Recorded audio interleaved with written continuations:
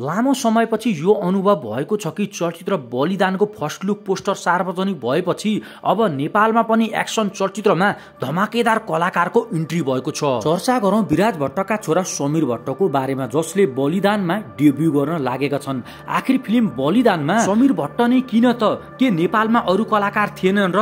जस्तै mega star अनमोल केसी, प्रदीप खड्का, दयाहाङ राई, सौगात मल्ल, यी यति धेरै कलाकारहरू, यी मध्ये अरू धेरै कलाकारहरू पनि थिए। तर समीर भट्टलाई नै किन बलिदानमा चुज गरे त निर्देशक सन्तोष सेनले? यसै विषयमा हामीले चर्चा गर्नेछौँ। कृपया भिडियोमा अन्तिमसम्म रहिरहनु होला। भिडियोलाई एक लाइक गरी च्यानललाई सब्स्क्राइब गर्न नबिर्सिनु होला। विराज भट्टका छोरा समीर भट्ट चलचित्र बलिदानमा डेब्यू गरेर चलचित्रको फर्स्ट लुक पोस्टर सार्वजनिक भएपछि यति बेला नेपाली चलचित्र जगतमा नै खैला बैला हुन थालेको छ। हुन त केही समय अगाडि निर्देशक सन्तोष सेनले चलचित्रको टिजर सार्वजनिक गरेका थिए। त्यति बेलासम्म पनि कलाकार को होला त भनेर फाइनल भइसकेको थिएन। चलचित्रमा कलाकारहरू धेरै हेरिसकेका थिए उनले, तर पनि भने जस्तो कलाकार उनले भेट्टाउन सकेका थिएनन्। र बलिदान जस्तो चलचित्रमा कलाकार छान्नु भनेको नि यो एउटा चुनौती नै थियो। किन भन्दा भने जस्तो कलाकार चलचित्रमा छान्न सकिएन भने त्यो चलचित्रले राम्रो सफलता हात पार्न गाह्रो हुन्छ। त्यसैले पनि चलचित्र बलिदानका लागि राम्रो कलाकार छान्नका लागि एकदमै कठिन भएको अवस्था थियो। तर पनि उनी पछि हटेका थिएनन्। आखिरमा सन्तोष सेनले त्यो काम गरेर नै देखाए। आखिर बलिदानमा एकदम पर्फेक्ट कलाकार भनेका समीर भट्ट नै रहेछन् भनेर प्रमाणित गरिसकेका छन्। अहिले नेपालमा जति पनि युवा कलाकारहरू छन् ती सबै एकदमै एक्सनमा काम गर्ने खालका कोही पनि छैनन्। जस्तै हेर्नुस् अनमोल केसीलाई हेर्नुस्, अनमोल केसीले राउडी चलचित्र अथवा एक्सन चलचित्रमा काम गर्न सक्छन् त भनेर प्रश्न चिन्ह खडा हुन्छ।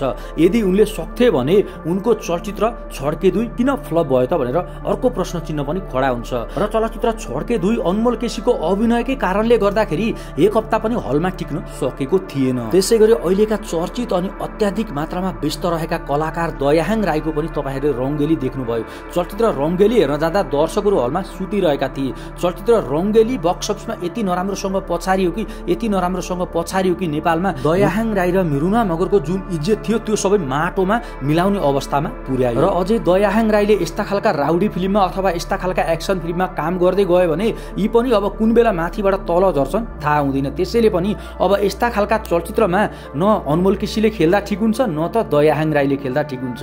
त्यो त हेरिहालियो, छड्के 2 पनि हेरियो र हामीले रङ्गेली पनि हेरियो। यस्तामा यी दुईटालाई सुहाउँदैन भनेर प्रश्न देखिएको छ। र अर्का कलाकार रहेका छन् प्रदीप खड्का। प्रदीप खड्काले पनि चकलेटी जुन लभ स्टोरी फिल्महरू छन् त्यसमा त काम गर्न सक्छन्, तर एक्सनमा चाहिँ अलिकति धौधौ हुन्छ कि भनेर हामीले पत्ता लगाएका छौँ। कसरी भन्दा प्रेम गीत 3 मा हेर्नुस् तपाईहरुले कति ठाउँमा उनले बोलेका जुन डायलगहरू छन् त्यसमा अलिकति मिलेको छैन कि जस्तो हामीलाई अनुभव हुन्छ।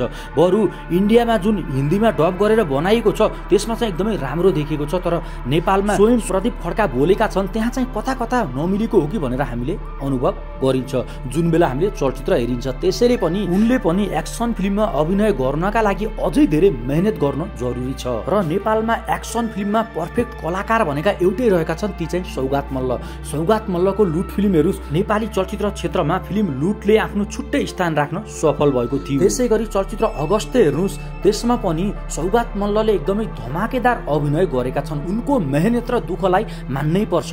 चलचित्र अगस्तेमा अलिकति कता मिस्टेक भएर चलचित्र अगस्तेले बक्स अफिसमा एकदमै धमाका मचाउन नसके पनि त्यसमा चाहिँ सौगात मल्लको जुन अभिनय छ त्यो चाहिँ एकदमै धमाकेदार रहेको छ। र अरू कलाकारहरू पनि त्यस्तै छन्। नेपालमा अहिले नयाँ जेनेरेसनमा जति पनि कलाकारहरू छन् ती सबै एकदमै एक्सनमा धमाकेदार गर्न सक्ने खालका खुबी भएका कलाकार एउटा पनि छैनन्। बरु हाम्रा पुराना कलाकारहरू थिए, जस्तै राजेश हमाल हेर्नुस्, निखिल उप्रेती हेर्नुस्, विराज भट्ट, यिनीहरूले धमाकेदार एक्सन गर्न सक्थे। तर अहिलेका जति पनि नयाँ कलाकारहरू छन् यिनीहरू खालि लभ स्टोरी अनि कमेडी, यो बाहेक अरू गर्न सक्ने अवस्था देख्न सकिएको छैन। त्यसैले पनि सन्तोष सेन पहिला एकदमै चिन्तित थिए चलचित्र बलिदानलाई लिएर। र केही समय अगाडि हल्ला चलेको थियो कि चलचित्रमा अनमोल केसी हिरोको रूपमा आउनेछन् भनेर।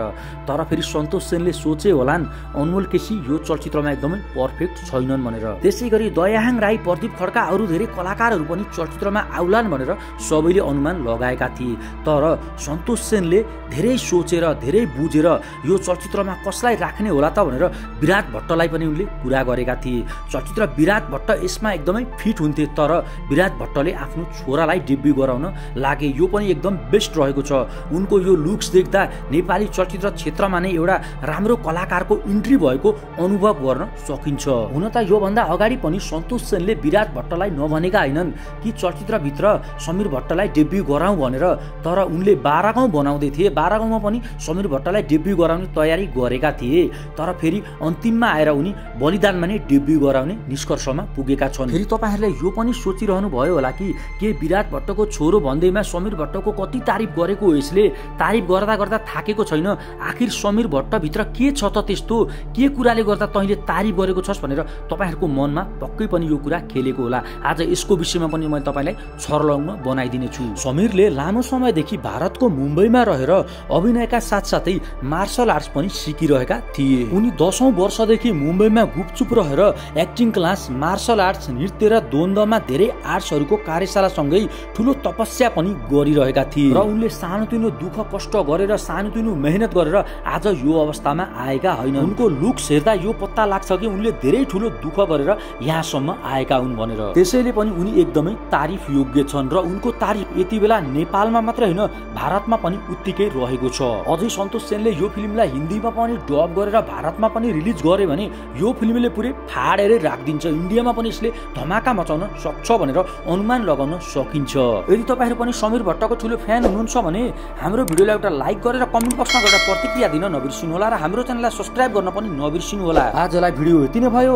अब फेरि अर्को नयाँ धमाका भिडियोको साथमा उपस्थित हुने नै छौं। तबसम्मका लागि नमस्ते, बाइ बाइ।